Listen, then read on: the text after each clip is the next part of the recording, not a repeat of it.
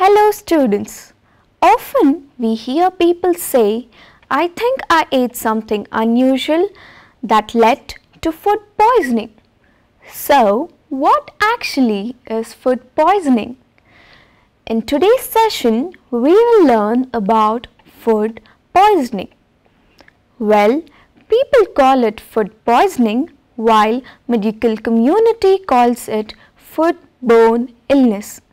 We actually are not being poisoned by food but are infected by something that lives on food.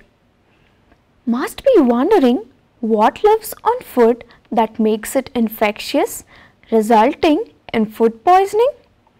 Yes, you must be thinking it's something which is invisible. They are microorganisms that we cannot see through our naked eyes, and thus we end up eating food that's infected or poisoned by microbes. There are number of microbes that thrive on the food that we consume, and they are bacteria, viruses, molds, and allergens. They may range from well-known E. coli and Salmonella to the formless known Campylobacter, Toxoplasm, Listeria, and C. perfringens. But how is the food poisoned? Who adds these microbes? Let us find out how the food is poisoned. Most often, food gets poisoned when it is mishandled, left uncovered for too long, not cooked properly, not refrigerated properly, or when handled by a person who did not wash their hands. Well then, which are the food items that get easily poisoned or infected? Food items most commonly associated with food poisoning include eggs, fish, milk, meat, meat products, dairy products, rice, nuts, etc., as their shelf life is low. How do you say that we are suffering from food poisoning? First sign of food poisoning is frequent vomiting, diarrhea, and dehydration.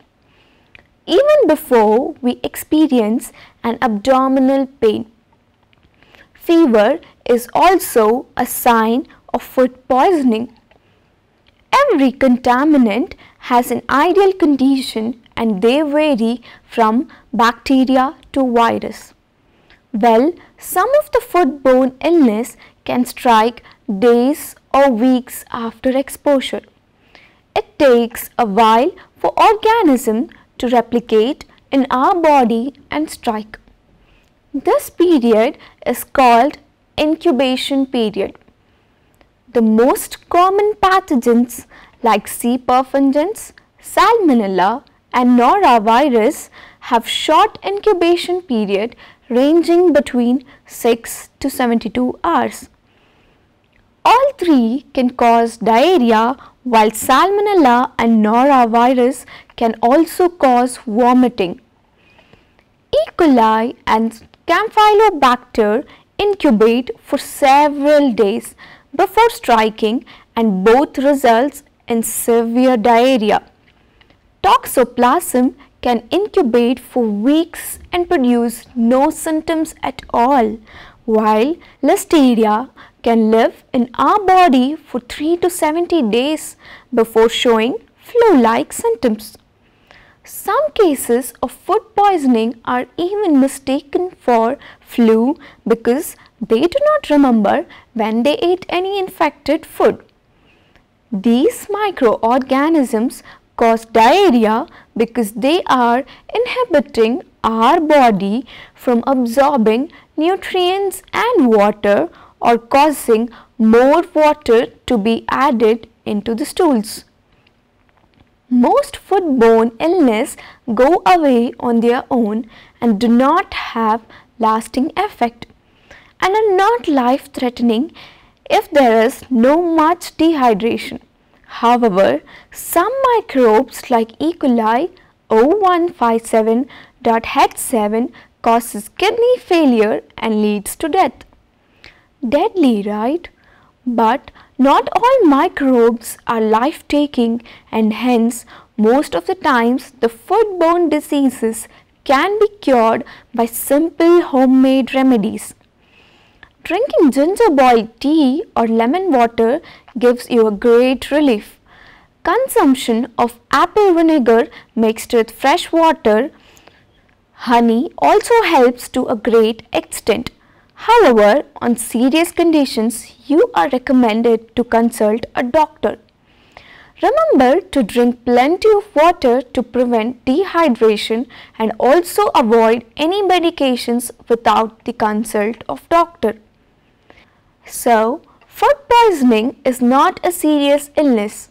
However, we should be careful so that the food poisoning instances do not happen. Avoid eating uncovered food from roadsides or any other place. It is our responsibility to take care of our body. As the famous quote goes, prevention is better than cure. It is important to always ensure that the food is well cooked for our safety. Thank you.